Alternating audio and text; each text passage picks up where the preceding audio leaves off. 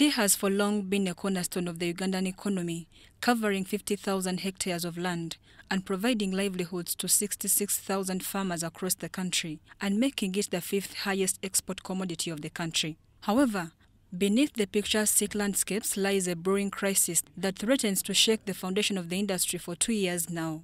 This has caused alarm from the Uganda Tea Association to their mother umbrella body to respond to their crisis. So we thought intervention from our neighbors, East Africa Tea Trade Association, to come and give us an insight on how we can address the issues.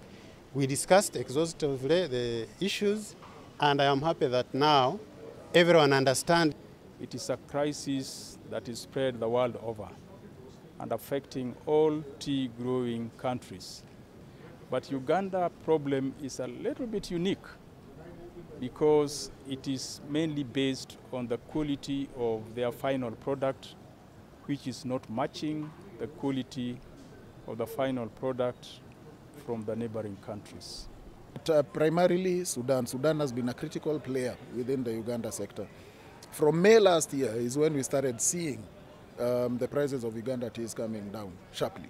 And that is attributable to the fact that Sudan went into war. So it's an economy which is under distress at the moment.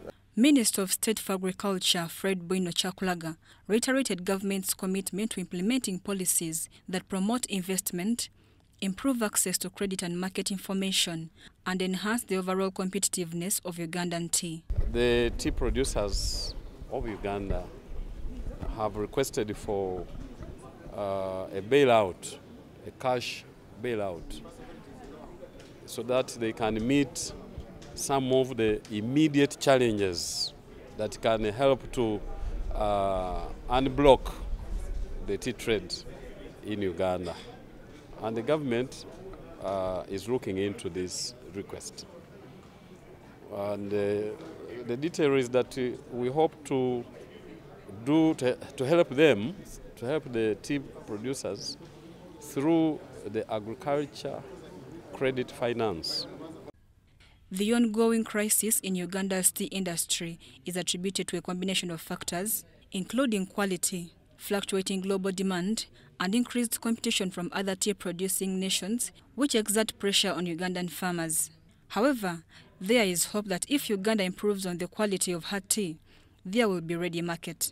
It is very important to note that 70% of the factors that have resulted into this tea crisis arise out of the tea leaf itself.